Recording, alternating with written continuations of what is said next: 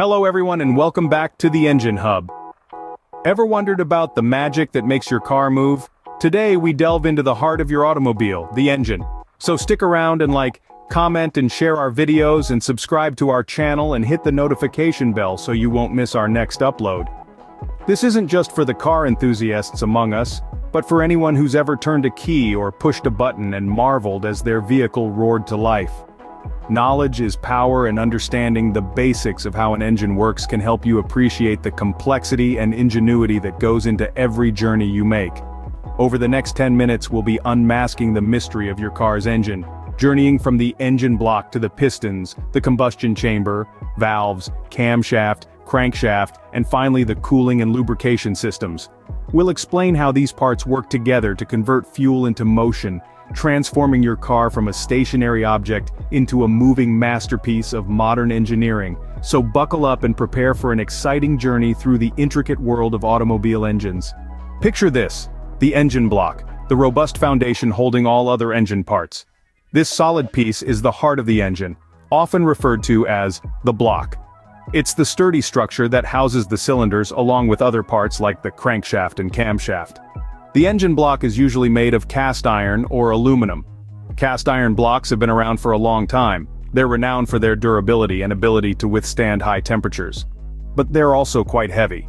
On the other hand, aluminum blocks are lighter and more efficient at dissipating heat, making them a popular choice for many modern cars. Some high-performance engines even use blocks made from exotic materials like magnesium and titanium. But let's not get lost in the forest of materials. The real magic lies in the function of the engine block. It's not just a shell to hold the other parts. It plays a crucial role in the engine's operation. The engine block houses the cylinders. These are the spaces where the fuel-air mix burns to generate power. In most car engines, you'll find anywhere from 4 to 12 cylinders, arranged either in a line, an inline engine, a V-shape, a V engine, or a flat arrangement, a flat or boxer engine. Inside these cylinders, you'll find the pistons. They move up and down, converting the energy from the burning fuel-air mix into mechanical energy that drives your car. The engine block also contains passages for oil and coolant to keep the engine lubricated and cool. But the engine block's role doesn't stop at housing parts and fluids. It also provides the structure for mounting other key engine components like the cylinder head and the oil pan. It's the backbone of the engine, the piece that holds everything together. Without it, the engine wouldn't be able to function. So, the engine block serves as the strong base supporting the engine's complex operations. This hunk of metal may not seem like much at a glance, but without it, the symphony of power that is your car's engine wouldn't be possible. It's a testament to the ingenuity of automotive design, a key player in the marvel of mechanical engineering that drives us forward, both literally and metaphorically. Imagine pistons, the mighty power generators moving rhythmically in their cylinders. Just as the heart pumps blood through our bodies, pistons pump power through the engine. Nestled within the engine block, these cylindrical powerhouses are in constant motion, sliding up and down in a well-choreographed dance. Now let's picture the pistons at work. As they move downwards, they create a vacuum, drawing in a mix of fuel and air into the cylinder. This is the first part of the four-stroke combustion cycle, known as the intake stroke. When the pistons move upward, they compress this mixture, squeezing it into a tight ball.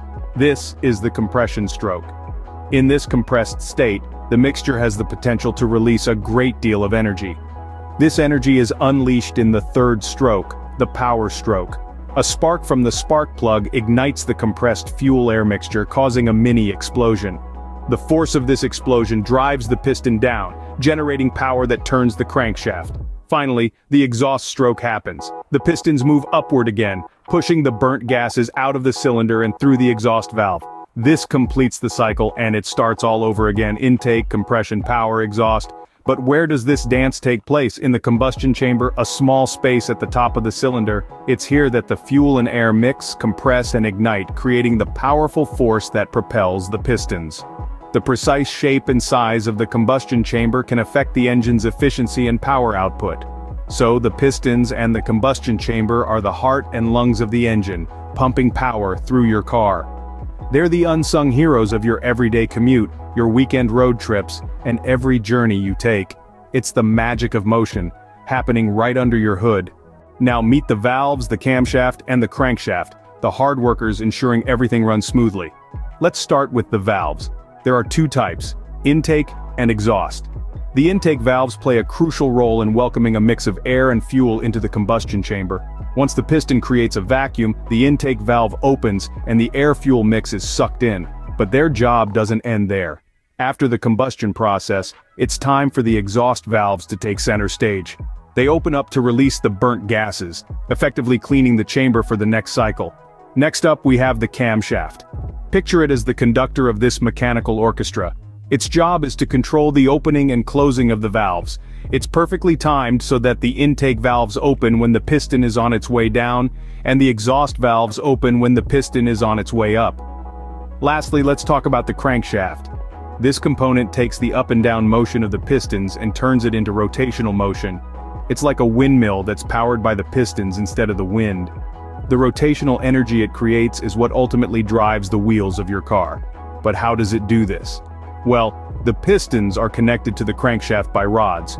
When the pistons move up and down, they turn the crankshaft. This rotational motion is then transferred through the transmission to the wheels, propelling your car forward. So, in a nutshell, the valves, camshaft, and crankshaft are all crucial players in the engine's operation. They work together to control the flow of air and fuel, convert the resulting force from combustion into rotational motion, and ultimately get you from point A to point B. Together these parts create a well-orchestrated symphony, allowing your car to move. Engines produce immense heat. But fear not, the cooling and lubrication systems are here to save the day. The cooling system of an engine is like its personal thermostat, keeping things from getting too hot under the hood. It uses a substance called coolant, a liquid that absorbs heat from the engine and then dissipates it through the radiator. The coolant's journey begins in the engine block, where it absorbs the heat generated by the fuel combustion process. From there, it travels to the radiator, where it releases this heat into the surrounding air.